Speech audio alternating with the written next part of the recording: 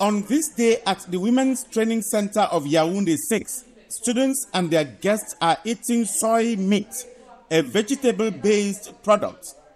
It was made on site by Marie-Noël Abena, the director of the government-run vocational school. If a part of the population consumes plant-based meats produced from soy, it will contribute in our way to the fight against climate change. Scientists say the production of meat, especially beef, is a big driver of global warming. Cows produce methane, a potent greenhouse gas, and when forests are cleared to make way for grazing land, carbon dioxide is released into the air. To combat the problem, Abena decided to teach the manufacture of soy-based meat. It begins with clearing and washing the soybeans.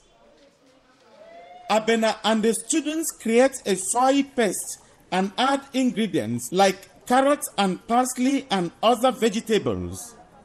Through the process, students also learn about the nutritional benefits of plant-based meat. Learning how to make soy meat will allow me to help people who naturally do not eat animal meat. They will have an option, which is to eat soy meat, which is said to have several nutrients. The soy paste is left to rest for about an hour and can then be cooked like any other meat.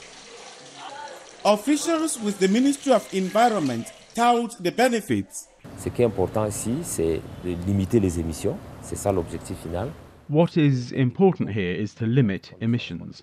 This is one of the credos of the fight against climate change. It is necessary to make the comparison between what the meat production process brings in terms of carbon footprint and what soy, considered as an alternative, could also impact in terms of greenhouse gas emissions. Climate scientists say eating more plants and fewer animals is among the simplest, cheapest, and most readily available ways for people to reduce their impact on the environment.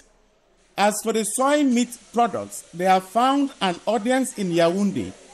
Until now, people have bought soya to make porridge for babies.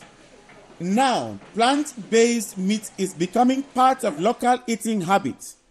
For Nzouankeu in Yaoundé, Cameroon, Moki Edwin Kindzeka for VOA News.